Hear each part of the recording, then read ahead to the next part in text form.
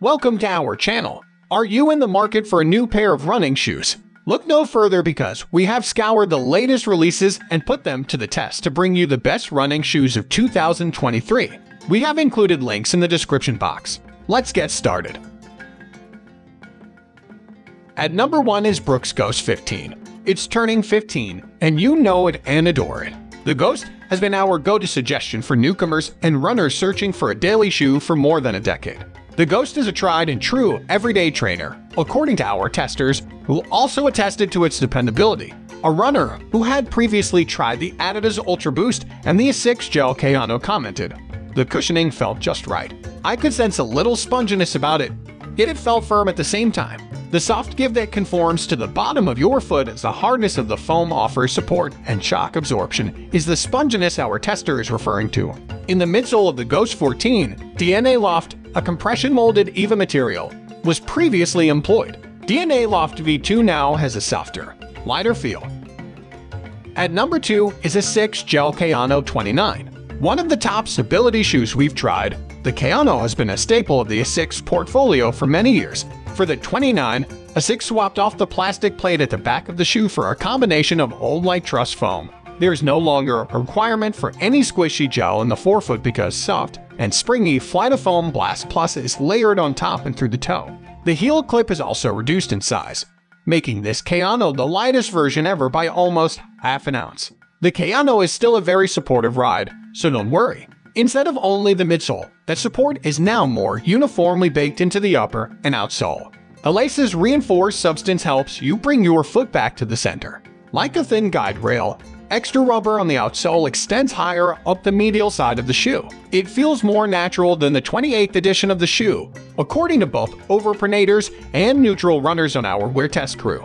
The Gel-Kayano 29 resembles my foot almost like an extension. The transition from the midfoot to the toe is flawlessly seamless, and it is incredibly supportive and accommodating of my orthotics, said to one tester who previously battled in frustratingly hard stability pairs. One more runner said, "The midfoot has a lovely transition to toe off that lets me run in a good rhythm." At number 3 is Mizuno Wave Rider 25. A significant turning point for the Rider occurs at age 25. I've worn the Rider since its 13th iteration, and I can say without a doubt that this is the softest, most cushioned Rider I've ever worn. This boot is due to the company fulfilling the promise it made to us in the Rider 24, a full-length layer of delightfully soft, energy foam in the midsole. The midsole of earlier Riders had a variety of foams, both above and below the wave plate, ranging from the harder euphoric to the X-Spot based on TPU beads. Despite being cozy underfoot, the shoe's ride seemed a little jumbled due to the mix of different foams. The ride is smoother and more reliable with energy foam alone, especially when combined with the 25's brand new wave plate made of castor bean. The Rider 24's plate was constructed at a lower amplitude, assisting in the return of less energy with each foot strike, while more precisely mimicking the shape of the arch. It's a smooth, bouncy ride that's ideal for lengthy runs when you'll be standing for extended periods of time. At number 4 is Saucony Triumph 20. Since the Triumph 17th edition, I've participated in every new iteration, and each has amazed me. The 20 shoes are set as my default pair on my Strava account out of the 50 that I now wear on a regular basis, meaning I grab the 20 on days when picking a shoe involves too much work. I'm confident that the Triumph will perform well whether I choose to move quickly or slowly. The Triumph maintains a bouncy ride and all-around comfort on a constant basis, which is one incentive to keep standing it.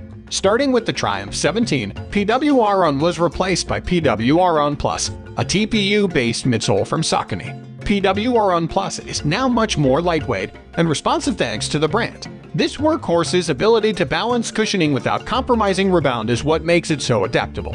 I was able to sprint through fartlek sessions on the road and intervals on the track because to the excellent energy return of the midsole and the rocker design of the sole. The Triumph is a great option for heavy mileage as well because of the shoe's all-around comfort, which is enhanced by the firm PWR On Plus midsole and sock liner, as well as the plush tongue and heel collar of the breathable mesh upper.